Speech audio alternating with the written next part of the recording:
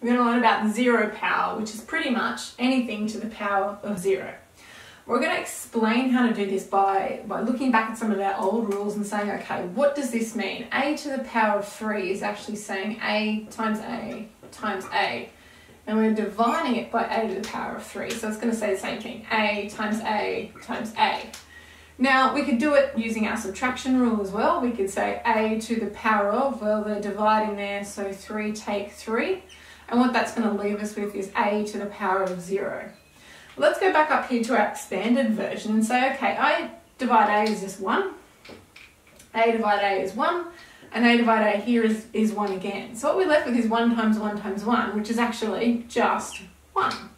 So what we can say now is A to the power of 0 equals 1.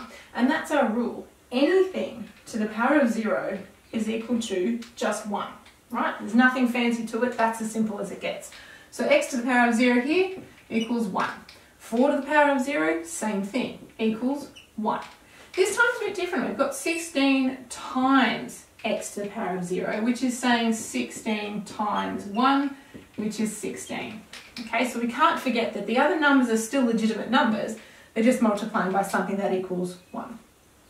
Now we've got a to the power of 4, b to the power of 0, c to the power of 4, which is saying the same as a to the power of 4 times 1 times c to the power of 4. And we are simply left with a to the power of 4, c to the power of 4.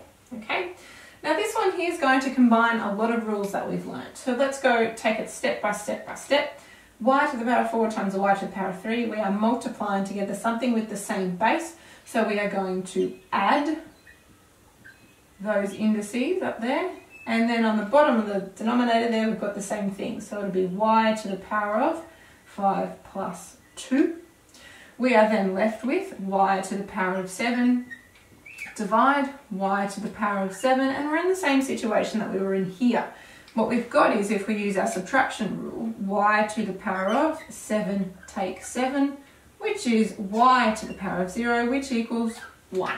So all of this together actually equals just the number 1. So it doesn't matter what the base is. When 0 is the power, it equals 1. But we have to be careful to consider that there are other numbers or other variables at play as well. So we don't just get to say this whole thing equals 1, because there are other variables that do not have 0 as the power.